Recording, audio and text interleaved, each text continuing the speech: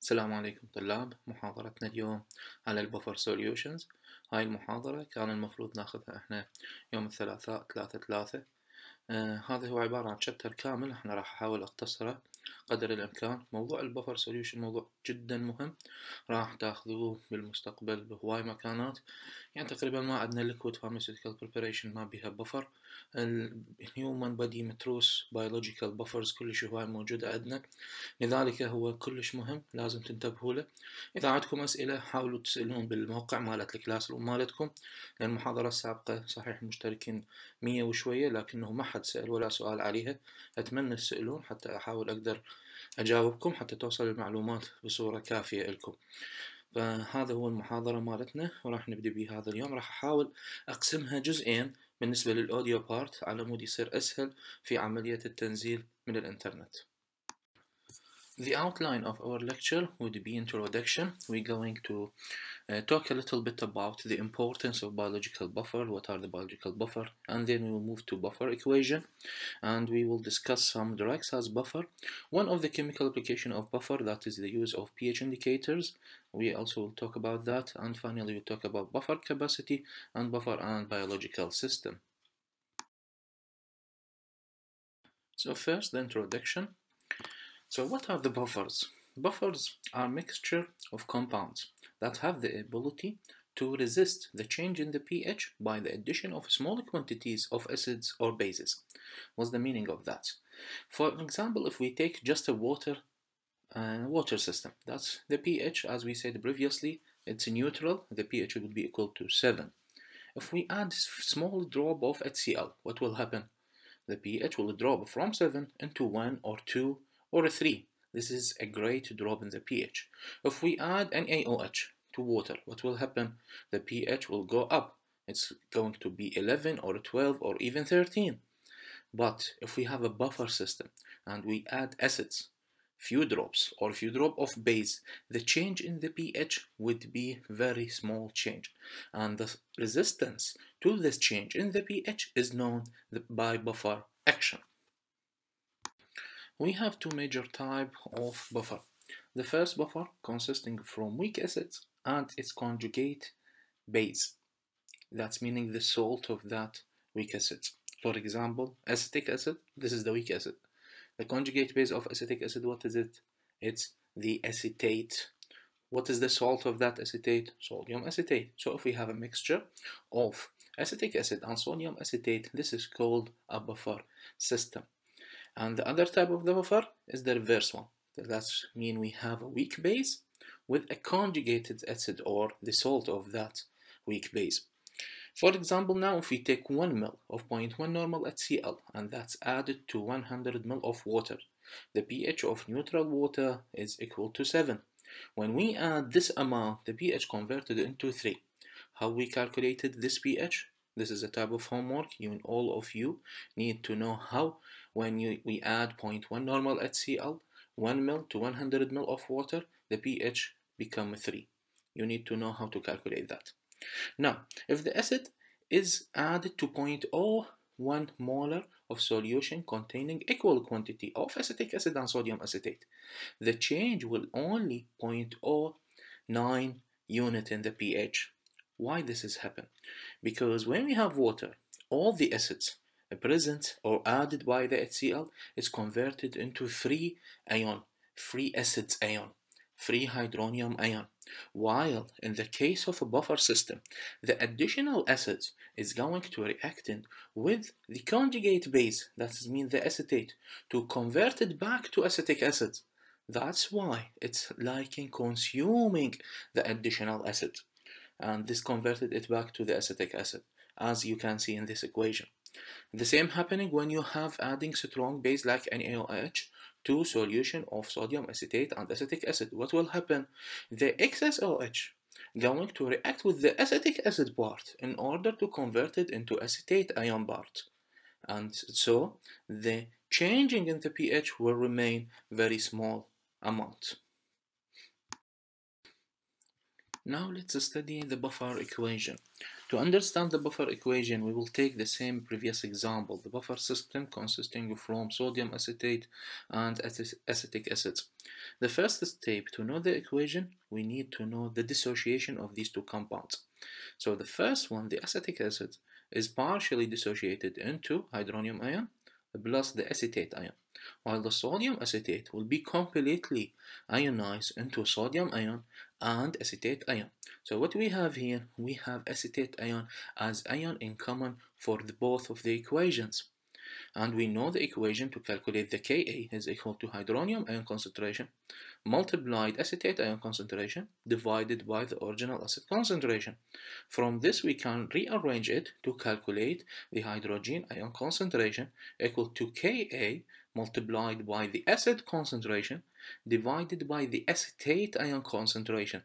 And just make a note to that, the acetate ion concentration is mainly coming from two parts, from the acid and the salt. But as the dissociation of the acid is very small, we can neglect the amount of acetate coming from the acids. And the AC minus here would be represent mainly the concentration of the salt.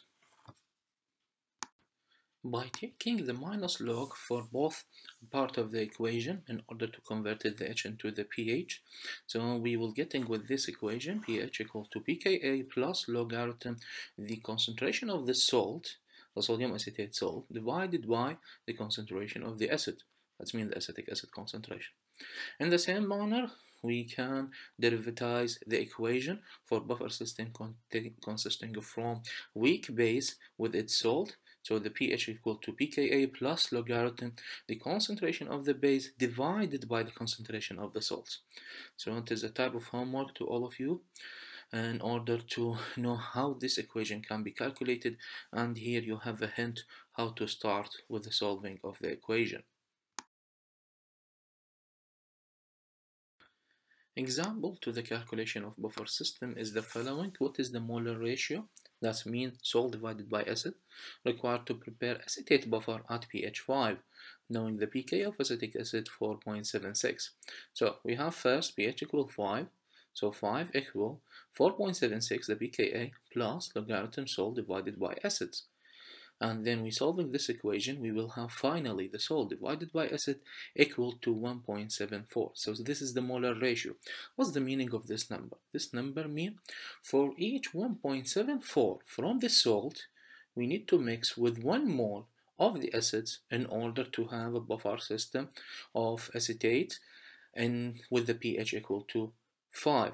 And this is called the molar ratio. Sometimes in the question is going to ask about mole percent, sometimes about the mole fraction.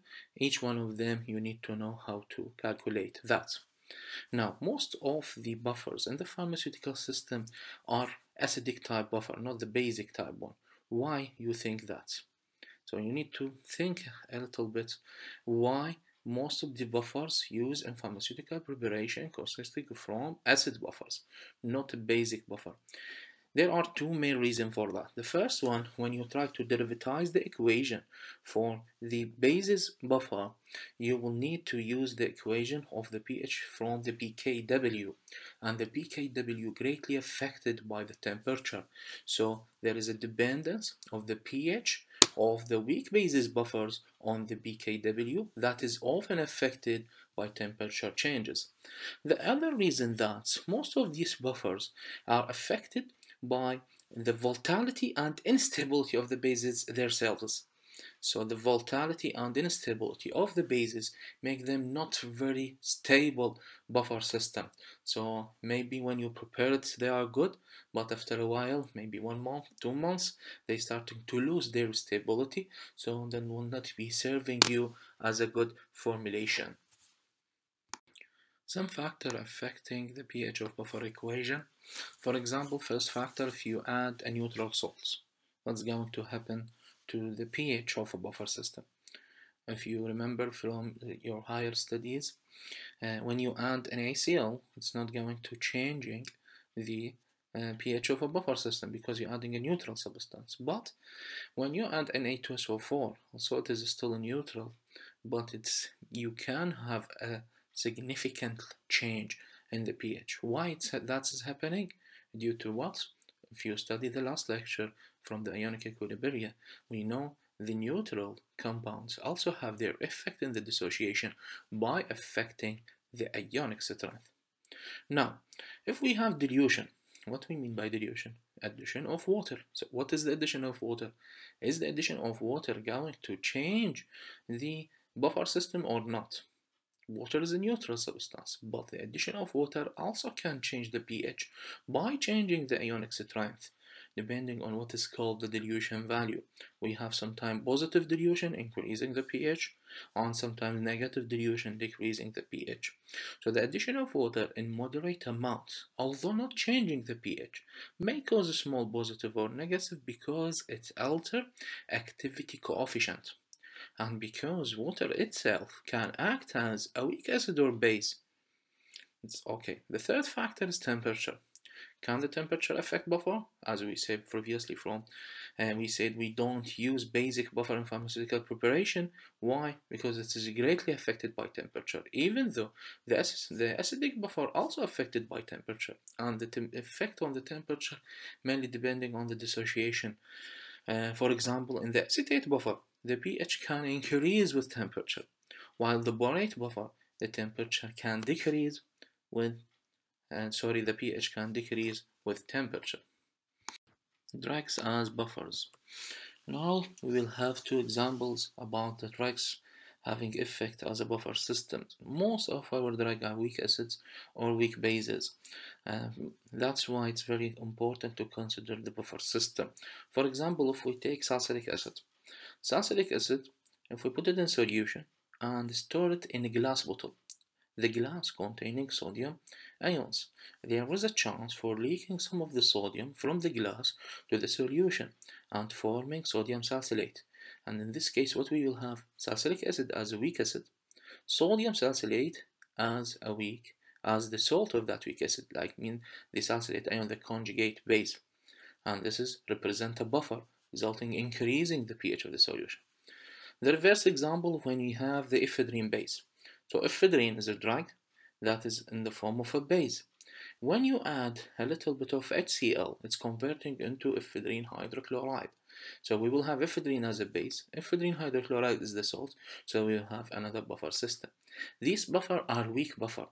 They can only changing or resist the change in the pH about 1 definite. To counteract the pH changes brought about by CO2 of the air or the sodium coming from the glass bottles, and these resulting in changing your system. That's why, in order to avoid these changes, you need to add your own buffer to solution of salicylic acid, to solution of ephedrine, in order to resist any changing. It's salicylic acid just taking sodium, converting into sodium salicylate. You need to prevent that process by adding your own buffer system to the solution of salicylate. pH indicators. One of the chemical application of the buffer systems is the pH indicator.